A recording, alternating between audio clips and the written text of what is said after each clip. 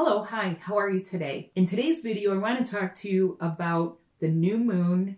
It's the new moon of July, and this moon is a gateway. So I'm going to say it like this. This is a little more than just a new moon. What are new moons good for?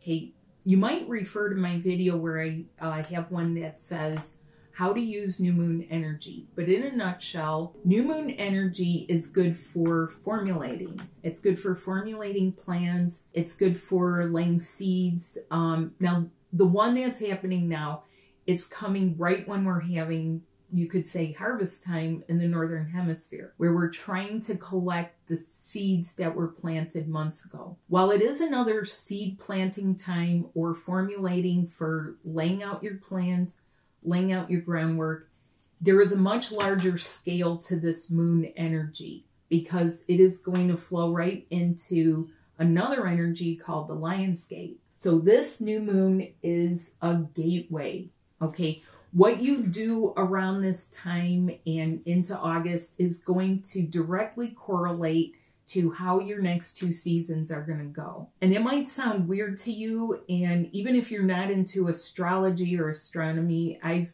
been into astronomy for years, but astrology will tell you certain things. What they cannot tell you is how it affects twin flames and how large some of the energies are. Okay, there is large energy coming in. It is some of the, let's say, final delivery. This is a final delivery of some masculine, primarily masculine energy. So I want to kind of break down for you some of the things that you could use this for. Okay, in a good way, this is Emperor and Empress energy. What does that basically mean? It means being the sovereign of your domain. Okay, it doesn't mean like lording it over people. It means being conscious. It means being aware. It means being vigilant. It also means setting up. It means bringing law and order to things. And that's some of this energy that's coming in. Now, this is also something that you need to be aware of because there's a lot of chaos, and bringing some order to the chaos is truly what we're here for. So how can we look at this and implement it? The people who will actually be doing their twin flame body work, these are some of the things you'll experience on the positive side and that you should experience and that you should utilize. When people do nothing with their twin flame body and all they do is watch videos or something, this is what happens. They're still a 3D mammal, meaning they're frequently in survival mode. They can be frozen and blinded to what to do. There are a lot of people that they'll watch something or they'll get an astrology report or the energy report and they do nothing. Why? Because a lot of times they're frozen. They're frozen in time. They're frozen with fear. This influx of energy for the moon and the Lion's Gate is intended to help kind of, pry that open, get those little frozen parts jacked open and flowing again. So someone might be at the beginning of that. Some people are not. Some people are literally saying, I want my real life. I want what's really mine. I can't do this anymore. Not because I don't have energy, but I'm ready for the next steps. I need the next level. I need that romance and excitement and fun and togetherness. Yes, because having a true partner is absolutely divine on earth. Not everyone has that, but for twin flames, it goes beyond that. It's partnership togetherness. It will be physical togetherness, but it's everything else. It's all the bells and whistles that you're collecting in from all these times and places of your lives. So this should include desire of the heart, particularly for females. And I'm reminded of that old film, The Princess Bride, where he's always like, as you wish, what is it you wish? What do you want? What are your desires? Like, it can't just be, I want to be with my twin flame. Everyone says that. Like, let's get a little more, let's dig on that a little bit. Please, what is the desire of your heart? And it's not just, we have a mission. Your mission actually is putting yourselves together so that you can vibe the love that helps things really get implemented. That's the true mission. Integrate your brand new template that actually can funnel the love where it needs to go. This should include improvements for your personal life, not for everyone else. And this is hard for some people because they really think that they're doing it for everyone else, and let go of that vow. You stop taking a vow of poverty. You stop taking that Kuan Yin vow where you're setting aside in favor of everyone else's enlightenment, and forget about your own life. Your higher self, your soul, wants you to know what improvements for your personal life. Can you keep spinning in space? No. So, are you able to integrate the inflow of your masculine essence from ancient timelines? Through the integration of your twin flame body, yes, you should be able to. People who have worked with me will find a lot of this flows a lot easier, is helping them be that dimensional dancer and surfer that they're supposed to be. Are they shoved through the gate? So when we have on the flip side, when people do nothing, okay? And let's talk about this. I keep watching videos and readers, but then I get confused and I don't know what to do. I'm like, you know, I really like astrology and I really like some other stuff. It's interesting to me. Oh yeah, I love looking at History Channel. History, oh, that's so boring. Well, I like cooking and stuff like that. But, yeah, I don't always know either. Sometimes I wonder if I'm doing enough. I know, sometimes I'm thinking, is there something I'm missing? Sometimes I feel like maybe I'm not supposed to do this. Maybe I'm not a twin flame.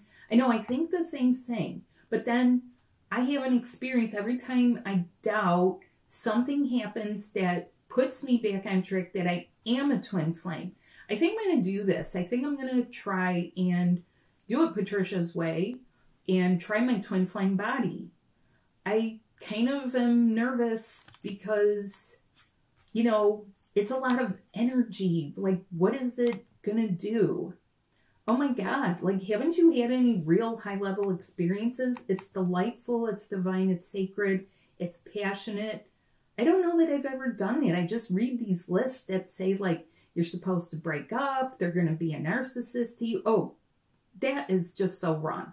That is so wrong.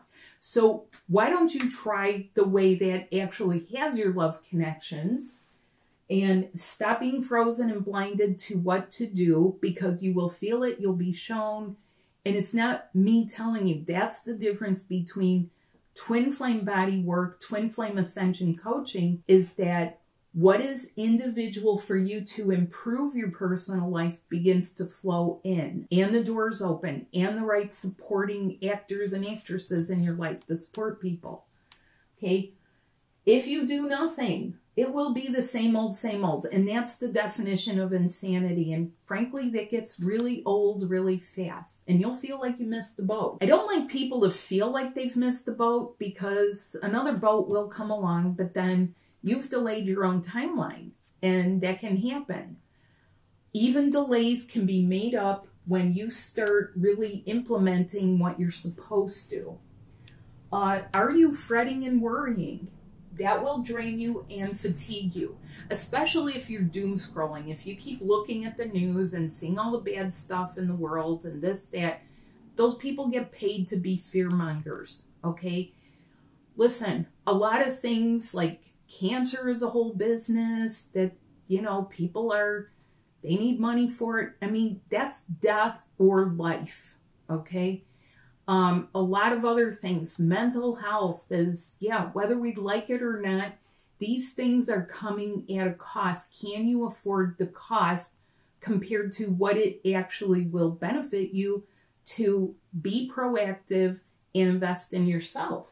So fretting and worrying about it and the world, no. What happens is you lift up to a level where those things, you'll be aware of it and they don't touch you. That's the new level. It's a new vibrational level for living. Do you feel angry at energies? Now, I've seen people do this where they're like, okay, hang on, fasten your seatbelts. It's going to be turbulent. There's forces and there's like, and that scares the crap out of people, okay? People are still being scared because they're like, what do you mean there's a force? Like, no, You're the force of nature. Your love is beyond a force of nature.